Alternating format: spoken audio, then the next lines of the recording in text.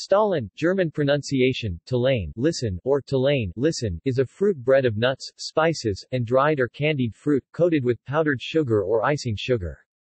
It is a traditional German bread eaten during the Christmas season, when it is called Weihnachtsstollen, after Weihnachten, the German word for Christmas, or Christstollen, after Christ. Ingredients. Stollen is a cake-like fruit bread made with yeast, water and flour, and usually with zest added to the dough. Orangeat, candied orange peel, and candied citrus peel, zitronat, raisins and almonds, and various spices such as cardamom and cinnamon are added. Other ingredients, such as milk, sugar, butter, salt, rum, eggs, vanilla, other dried fruits and nuts and marzipan may also be added to the dough. Except for the fruit added, the dough is quite low in sugar. The finished bread is sprinkled with icing sugar.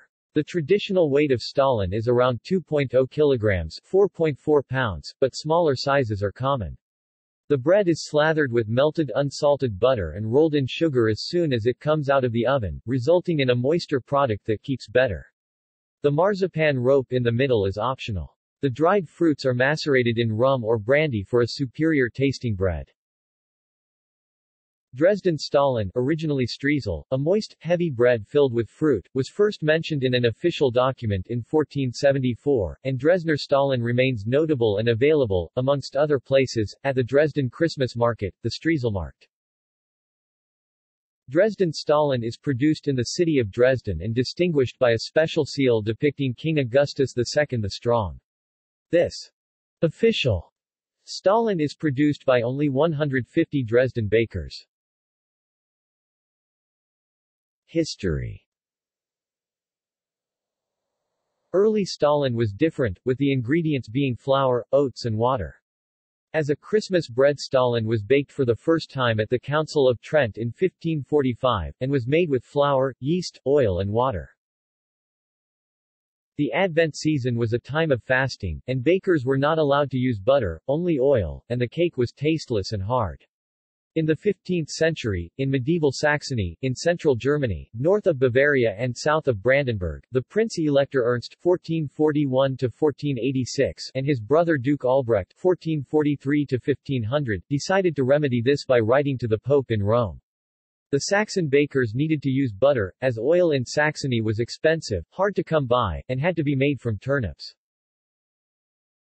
Pope Nicholas V (1397–1455), in 1450 denied the first appeal. 5 popes died before finally, Pope Innocent VIII (1432–1492), in 1490 sent a letter to the prince, known as the Butter Letter, which granted the use of butter, without having to pay a fine, but only for the Prince-Elector and his family and household. Others were also permitted to use butter, but on the condition of having to pay annually 1/20 of a gold gulden to support the building of the Freiburg Minster. The ban on butter was removed when Saxony became Protestant. Over the centuries, the bread changed from being a simple, fairly tasteless bread to a sweeter bread with richer ingredients, such as marzipan, although traditional Stollen is not as sweet, light and airy as the copies made around the world. Dresden Stollen Festival. Every year Stollenfest takes place in Dresden. This historical tradition ended only in 1918 with the fall of the monarchy, and started again in 1994, but the idea comes from Dresden's history. Dresden's Christmas market, the Streuselmarkt, was mentioned in the chronicles for the first time in 1474. The tradition of baking Christmas Stollen in Dresden is very old. Christmas Stollen in Dresden was already baked in the 15th century. In 1560, the bakers of Dresden offered the rulers of Saxony Christmas Stollen weighing 36 pounds 16 kilograms each as gift, and the custom continued. Augustus II the Strong (1670–1733) was the Elector of Saxony, King of Poland and the Grand Duke of Lithuania. The king loved pomp, luxury, splendor and feasts. In 1730, he impressed his subjects, ordering the Bakers' Guild of Dresden to make a giant 1.7-ton Stollen, big enough for everyone to have a portion to eat. There were around 24,000 guests who were taking part in the festivities on the occasion of the legendary amusement festivity known as Zeithaner Lustlager. For this special occasion, the court architect Matthias Daniel Poppelmann (1662–1737) built a particularly oversized Stollen oven.